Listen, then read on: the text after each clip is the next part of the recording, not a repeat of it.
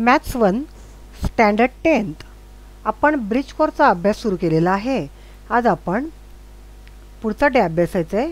Welcome back dear student in my easy math channel. आज आपण day 26 maths 1चा exercise बघणार आहोत. First question, solve following simultaneous equation. त्यातलं first example 3x + 2y = 8 and x + 2y = 4.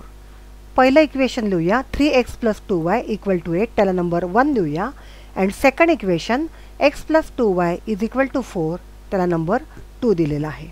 Okay, it will be easier to represent the value of x in terms of y using equation 2.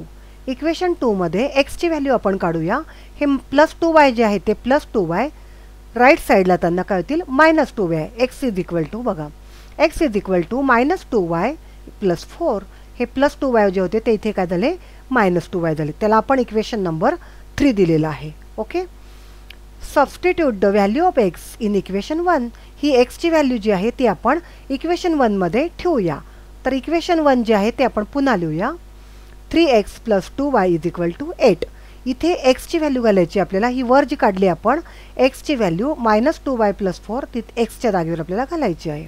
Therefore 3 into bracket -2y + 4 bracket complete. इथे x ची value घातली या ब्रॅकेटमध्ये +2y = 8. Okay, आता हे जे 3 आहेत ते 3 ब्रॅकेटच्या बाहेर आहेत. 3 ने कंसातल्या प्रत्येक पदाला गुणायचे. 3 × each term. Okay, we get -6y. 3 × -2 म्हणजे -6. -6y + 3 × 4 = 12. देअरफॉर 3 चौक 12 होतात म्हणून 12 12 लिहिले तिथे. हे पुढचे 2y = 8 आहे तसेच मांडलेले आहेत. ओके, आता इथे बघा या खालच्या स्टेपमध्ये -6y आणि +2y. तर 6 वेगळं वेगळं चिन्ह आहे, मायनस आणि प्लस, तेव्हा दोघांची मायनस होईल. 6तून 2 गेले 4, पण मोठ्या संख्येला मायनस चिन्ह म्हणून -4y येतील. Okay, -4y + 12 = 8. आता हे जे +12 आहेत 12, तर हे +12 8च्या साईडला राईट साईडला त्यांना -12 होतील. Therefore -4y = 8 - 12. 8 आणि -12 ची मायनस करूया. 12तून 8 गेले 4, पण 12ला मायनस चिन्ह आहे मोठ्या संख्येला म्हणून -4 येतील. Therefore -4y = -4. दोन्ही साईडला मायनस मायनस साईन असेल तर मायनस चिन्ह निघून जातं. मायनस चिन्ह कॅन्सल करूया आपण. बघा 4y = 4, तर y ची व्हॅल्यू काढायची आपल्याला म्हणून हे 4 राईट साईडला डिवाइड होतील. 4/4 हे 4 डिवाइड होतील. y = 4/4 = 1. Therefore y = 1. y ची व्हॅल्यू 1 मिळाली. Substitute y = 1 in equation 3. y ची व्हॅल्यू जी आहे ती आपण इक्वेशन 3 मध्ये घालूया. आपण इक्वेशन 3 लिहूया. x = -2y + 4. तर इथे y आहे तिथे y च्या ठिकाणी y ची व्हॅल्यू काय घालायची 1. ओके, x = -2, y ची व्हॅल्यू मी कंसात घातलेली आहे bracket 1 ब्रॅकेटमध्ये 1 + 4.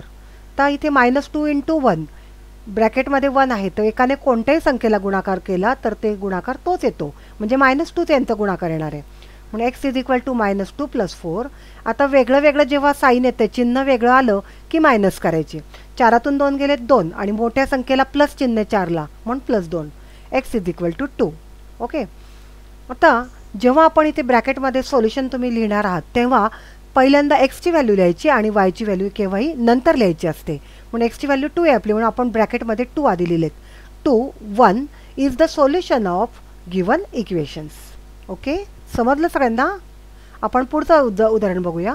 Next example, x + y = 11, 2x - 3y = 7. Equation दोन्ही इक्वेशन लिहूया आणि त्यांना नंबर देऊया. First equation x + y = 11 number 1 and 2x - 3y = 7 number 2. दोन्ही इक्वेशन आपल्याला दिलेले आहेत, त्यांना नंबर 1 आणि 2 दिलेला आहे आपण.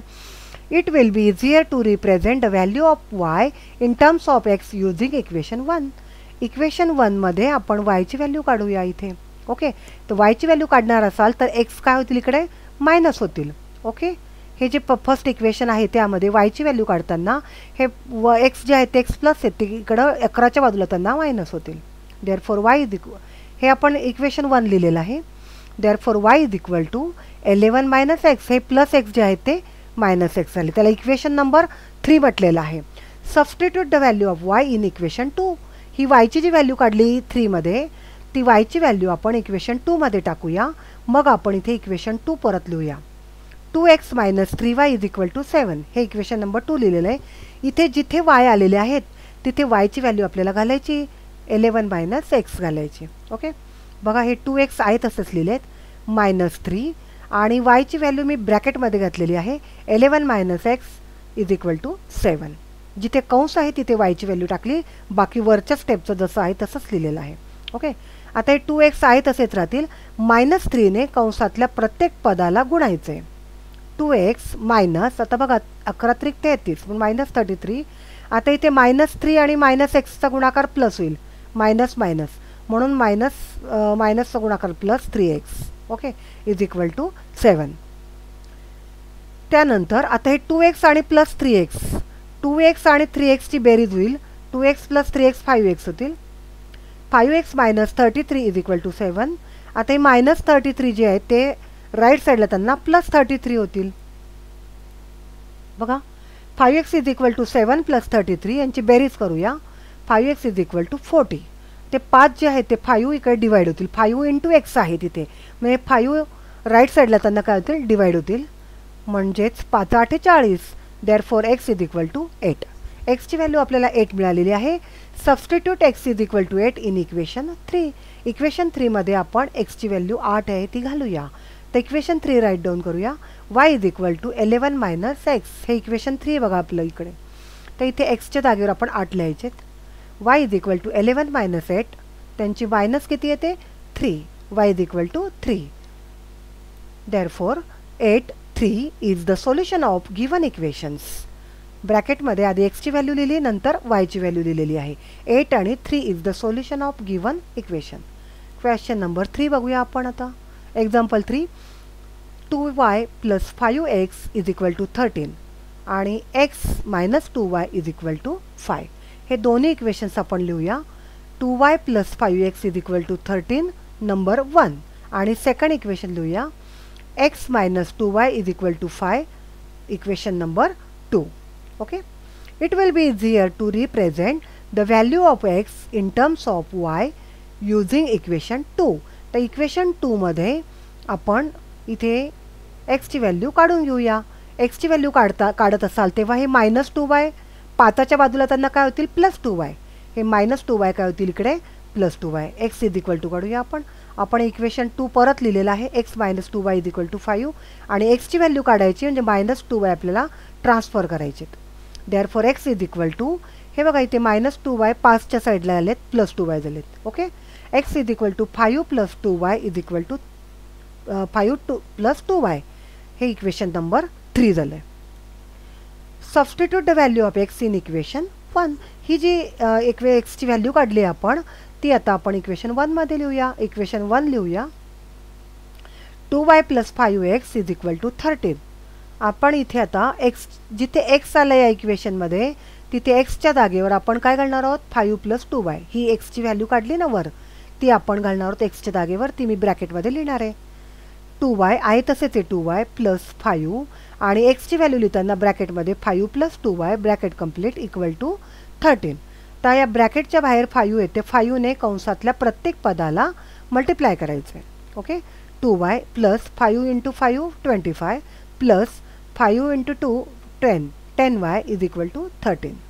ओके, आता हे 2y आणि 10y 2y आणि 10y यांची ॲडिशन किती होईल 12y 12y. Okay, 12y plus 25 is equal to 13. हे प्लस 25 राईट साईडला नाही ते मायनस होतील. 12y is equal to 13 minus 25. आता ह्यांची मायनस करा. 25मधून 13 गेलेत किती उरतील 12 आणि हे मायनस आहेत ना चिन्ह मोठ्या संख्येला मायनस म्हणजे मायनस 12 येईल. 12y is equal to minus 12. Okay, त्यानंतर आता वायची व्हॅल्यू काढायची आपल्याला. तर वायची व्हॅल्यू काढताना हे 12 जे आहेत ते 12 इकडे डिवाइड होतील. ओके, म्हणून 12 की 12 मायनस 1 येतील. Y is equal to minus 1. Substitute Y is equal to minus 1 in equation 3. Equation 3 लिहूया. X plus 5 plus 2y. इथे वायच्या ठिकाणी आपल्याला काय लिहायचे मायनस 1 वायची व्हॅल्यू टाकायची. ओके, तर x is equal to 5 plus 2 आणि yची व्हॅल्यू -1. तर -1 -1ने 2ला गुणलं तर काय होईल, -2 होतील. इथे -2 होईल, बे क बे आणि मायनस चिन्ह म्हणून -2. x इज इक्वल टू 5 -2 यांची मायनस किती होईल 3. x is equal to 3. तर एक्सची व्हॅल्यू 3 मिळाली आणि वायची व्हॅल्यू -1 मिळाली. आपण ब्रॅकेट लिहिताना पहिल्यांदा एक्सची व्हॅल्यू लिहिणार 3 आणि नंतर लिहिणार आहोत -1. Okay, 3 - 1 is the solution of given equations. कळले का सगळ्यांना? ओके, आपण नेक्स्ट एक्झाम्पल जाऊया. 4th एक्झाम्पल, लास्ट एक्झाम्पल आहे. 5m + 8n is equal to 9, m + n is equal to 3. ह्यांना इक्वेशन 1 आणि 2 नंबर देऊया. 5m + 8n is equal to 9 number 1. Second, m + n is equal to 3 equation number 2.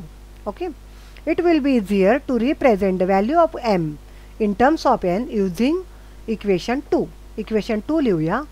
m + n is equal to 3. आपल्याला इथे n ची value काढायची आहे, तर m 3च्या साईडला m जाताना काय होतील, मायनस होतील. ह्या m ला ट्रान्सफर करूया 3 कडे, ते मायनस होतील.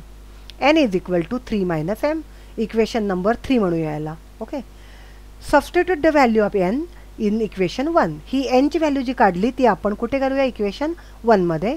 इक्वेशन 1 लिहूया. 5m + 8n is equal to 9.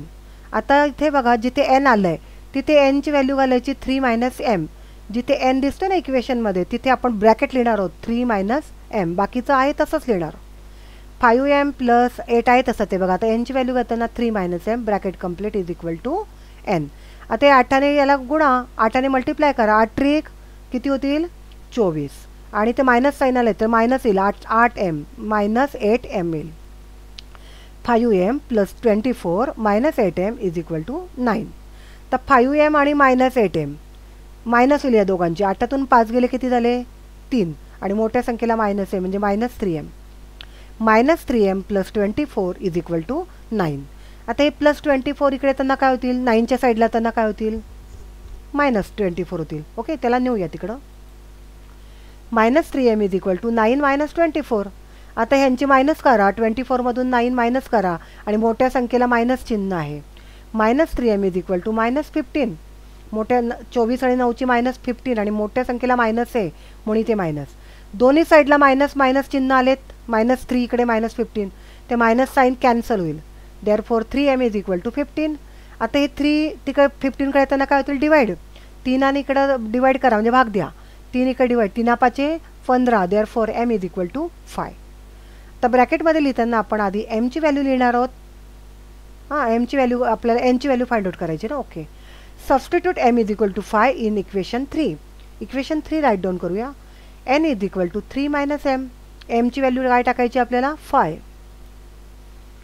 n is equal to 3 - 5. काय येईल त्यांची, -5तून 2 गेले 3, पण मोठ्या संख्येला मायनस चिन्ह आहे ना, -2. n is equal to -2. Okay, आपण ब्रॅकेटमध्ये आधी m ची व्हॅल्यू नंतर n ची व्हॅल्यू लिहिणार आहोत. 5 आणि नंतर -2. 5 - 2 is the solution of given equations. झालं आपलं एक्झाम्पल. 4 एक्झाम्पल्स होते. समजलीत ना मुलांना तुम्हाला छान?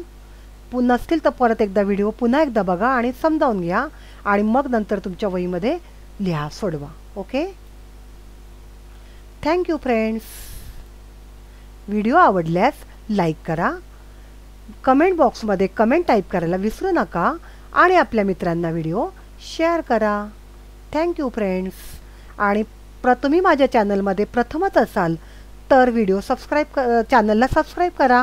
ज्यांनी ऑलरेडी आधी चॅनल सबस्क्राईब केले आहे त्यांनी पुन्हा चॅनल सबस्क्राईब करण्याची आवश्यकता नाही. तुम्ही प्रथमच असाल तरच चॅनलला सबस्क्राईब करा. Okay, thank you again. Next video बघण्यासाठी चॅनलला जुडे रहा. Okay, thank you. असेच माझे रेग्युलर जे व्हिडिओ आहेत ते रेग्युलर मॅथ्सचे व्हिडिओसुद्धा आपल्याला येणार आहेत.